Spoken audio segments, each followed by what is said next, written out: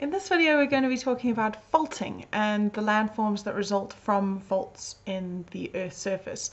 So a fault being a crack or a fracture in the rocks. We have large-scale faults, which we refer to as transform faults. So those are really large cracks in the Earth's surface that are generally at right angles to plate boundaries.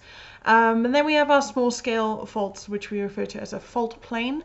So this would be a weak point in the rock. So as the rock is either compressed or starts to move sideways, that weakest point is going to break or fracture.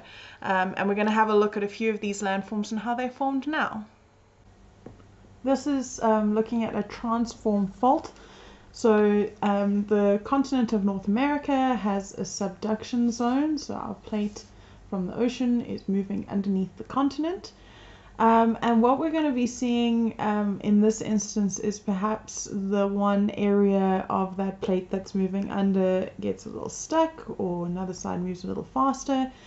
So if you look at the just above that black line, you'll see that one part of the plate moves in and the other one is going more slowly, and so we have at a right angle to the plate boundary a fault line.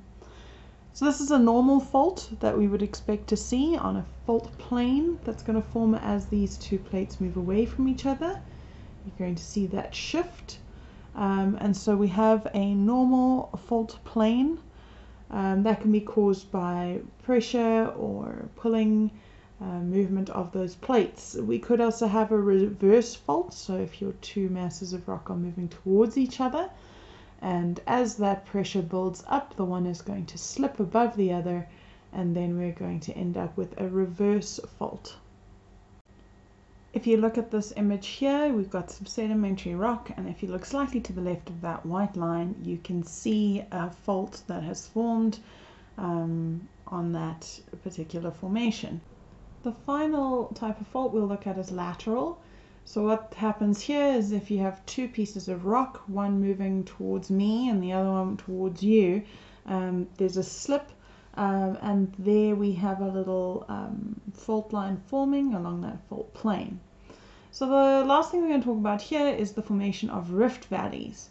So a rift valley is formed when we have areas of the surface of the Earth moving away from each other.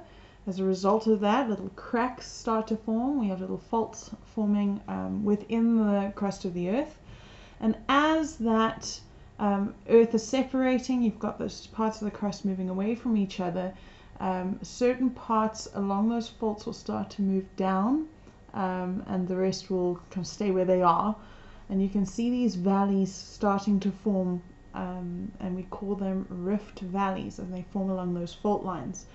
So the resulting landforms is we have a block mountain, which is in the shape of a block, and then we will also have rift valleys, which is a valley slightly more blockish than our traditional U or V-shaped valley that we are used to.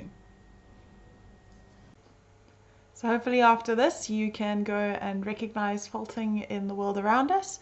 And if you have any questions, please just comment below, and I will get back to you or make a video about something else that maybe you have questions about. So like, share, subscribe, and let's learn more about geomorphology in geography over the next few videos.